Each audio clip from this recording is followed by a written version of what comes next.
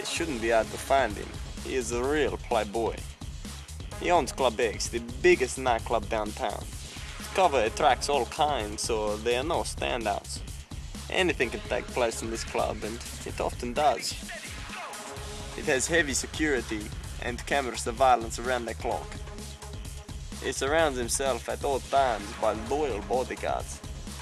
These guys aren't just minders, they are hardcore trained professionals. Everybody knows this guy, but what they know most about him is not to mess with him. Kenji also has a weakness for living hard. If it's not illegal substances, yeah, it's illegal women.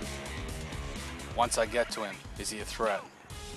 Before you get to him, Victor, you need to be aware that his #1 bodyguard is lethal. He has no weaknesses and he shows no mercy. One way or another, you have to get through this guy. Everyone has a weakness. I'll find his. Now tell me about Kenji. He's trained in the art of the samurai, and is ruthless with the power that comes with it. He has no conscience. He would take the life of his own father if it meant he had the entire Yakuza following. The constant training and the fighting is the only thing that he respects in life.